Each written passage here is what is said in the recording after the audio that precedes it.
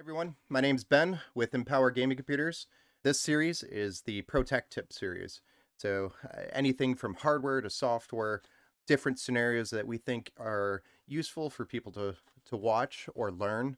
We're just here to empower other PC builders. Even if you're a first-time builder, we're going to give you different scenarios with hardware or software that we think is going to be useful for you.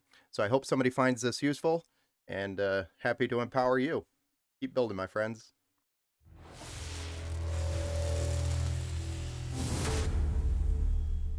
Hey guys, Ben with Empower Gaming Computers here. The RGB Lian Li Strimmers. This has been a common question, at least that I see a lot. But it's in the event that your card is the opposite direction, or your PCIe pins are flipped around the opposite direction. So when you pull your strimmers out of your box and you go to plug them in, they're actually the wrong way. So your RGB is on the inside, not the outside. Just wanted to show you how to flip the RGB around on the Lian Li Strimmers. This is actually not a very difficult task. Sometimes it can be a pain. Well, most of the time it can be a pain. But for the most part, it's not too difficult. Cool? Alright, so let's get started. So first things first, we want to remove the clip on the back end, the end that is on the power supply end. To do that, you'll see this little clip here. Push it away. You could probably do it with your finger. Push it away, and then do the same thing with the opposite side. Push it away, and then you flip it around. You'll see that the clip is actually just releasing. Remove that. So that frees up the whole back end of the power supply end. Completely free from the cables. So next we could take these clips off. Pretty easy to do once you remove those. And the last step is we have to remove the clips from each of these cables, which are 3 separate clips on this one with the PCIe times 3. This is the V2. So to do that, you'll flip it around so that the RGB is facing up, and you just push this clip in and push it down. I have to do that on both sides, like you did on the other end. Smaller clip. Push it in, push it down. Push it in, push it down. The clip will release.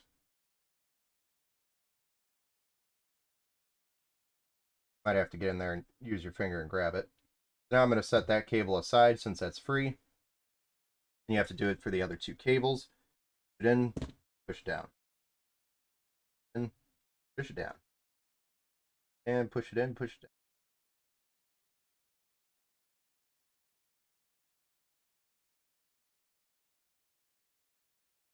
Go. 2, 3, push it in, down. That frees up the clip for each of these cables. Now, you'll probably notice that I kept all 3 of these cables here organized. So you can see they're all facing the way that they came off.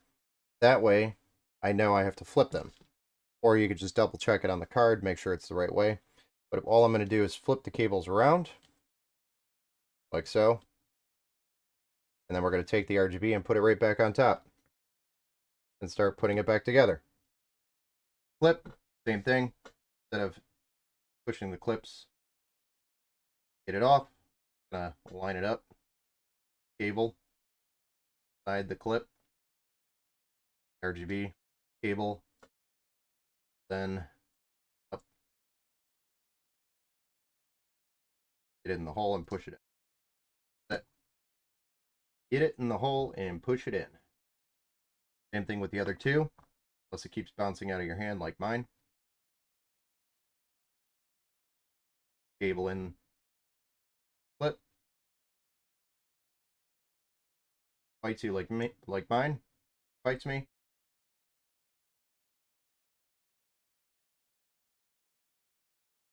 Then cable, RGB cable.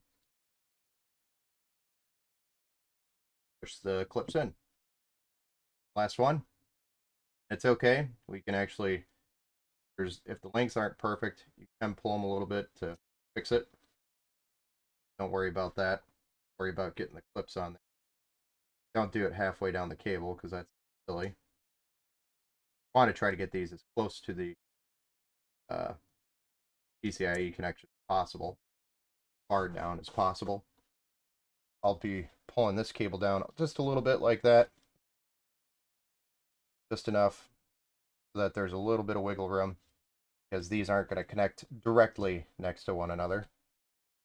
They're going to want to sit next to one another as close as possible. There you go. So that's one end.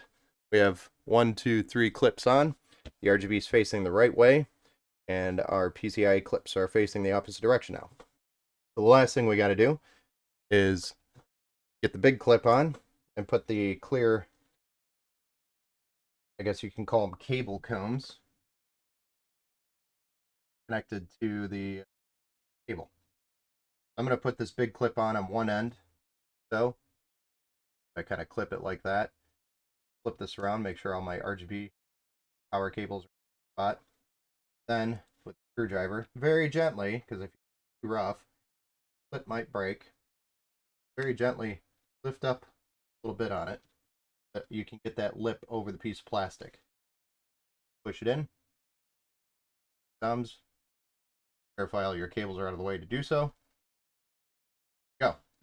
One thing I'll call out real quick is when you put this back on, I kept the cables all lined up. So if you are not keeping your cables lined up, you may have a situation where you need to verify what direction this cable goes. Well, this cable wants to be on the side of the power supply. So the cables that are connecting to the power supply, that's the end that you want the hub or RGB connection going to, which is this little dingy cable hanging off the end here, the tail, whatever you want to call it. So you want to make sure that's on the power supply end, because if you put it on this end, it's going to be hanging in front of your GPU and it's going to look ugly. And I mean, you could do that, it doesn't matter, but it'll be reversed as well. So when you play with the RGB software and you follow the arrows or the direction of the RGB and you're just trying to follow the software, everything's going to be backwards. So if you want left to right for your RGB, it's going to be right to left instead of left to right, but it'll read left to right. Does that make sense?